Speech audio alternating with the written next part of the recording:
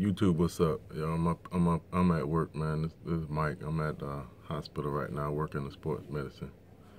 I'm trying to get some work done, but I keep seeing all these posts. Everybody seems to be flipping out about Beyonce lately. Now, I guess because she's got a little bit of a voice and she decided to say something about Black Lives Matter. Now everybody has an issue, but I just want to say that caring about your race and the people of your race does not make you a racist.